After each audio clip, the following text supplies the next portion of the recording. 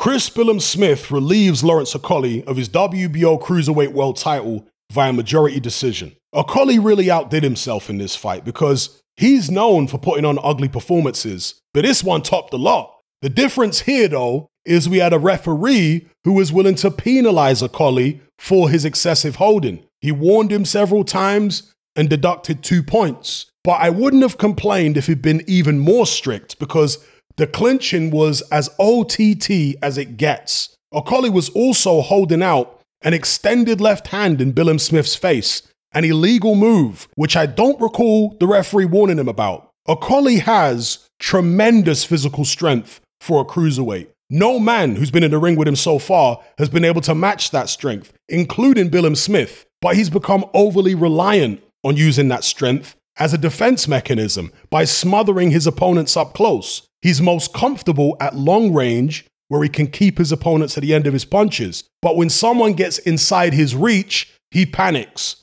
He gets extremely anxious, and that's why he does all the holding. The more aggressive the opponent is, the more often he clinches. And in the 4th round, we found out why he gets so anxious. Okolie missed a big shot, and Billam-Smith countered with a left hook to drop him for the first time in his pro career.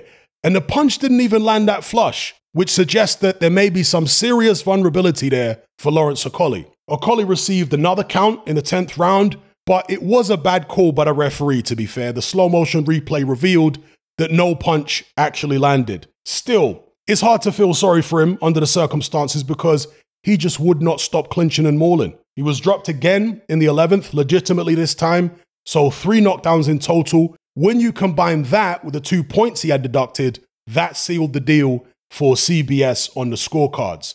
Billam-Smith deserves a lot of credit for this performance because no one has been able to drop Lawrence Okolie before, and he did it amidst an insane amount of holding, and he had to absorb some heavy right hands as well. Fans often don't appreciate how debilitating it is when a man as physically strong as Okolie decides they want to clinch you all night. It's incredibly frustrating because you just want to get your hands free and punch, but you can't push him off you to get enough space to punch. The guy's just too strong. He overpowers you and it completely nullifies your offense. I always thought that in order to beat Lawrence Okolie, you'd have to match his strength. And I thought the only guy who might be able to do that is Richard Riakporhe. So I was definitely surprised that CBS managed to beat him without matching his strength. Obviously, the referee doing a proper job helped, but perhaps if there'd been proper refereeing in some of Okolie's previous fights, he may have lost before now. Nevertheless, CBS used those small windows of opportunity where he did have just about enough space to punch very, very well. He got those short hooks off and hurt Lawrence Okolie on several occasions. Not an easy feat, so props to him. Unfortunately, Okolie does have a rematch clause in the contract. I'd fully understand if he decides to exercise it, but I'm praying the boxing gods have mercy on our souls because we don't want to see that again. It was an absolutely awful fight. In fact, most fans don't want to see Okolie fight again full stop, no matter who it's against. He has put on a couple of entertaining performances in the past, to be fair, but they're few and far between. What we normally get is a Vladimir Klitschko-style clinch fest, minus the accurate punching. Some say he's gotten worse under Sugar Hill and that he should have stuck with Shane McGuigan. Well, he certainly hasn't mastered that Kronk style yet, that's for sure. Will he ever master it?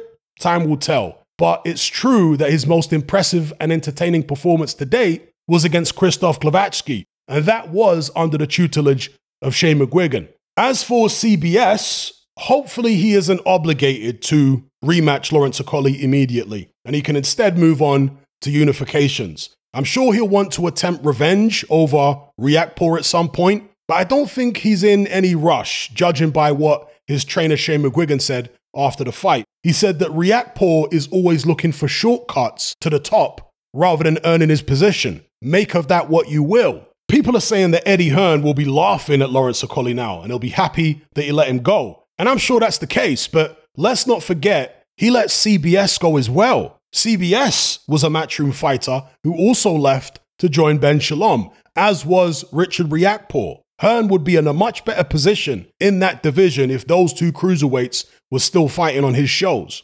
Anyway, leave a like, leave a comment, and let me know what you guys think about everything I've talked about in this video.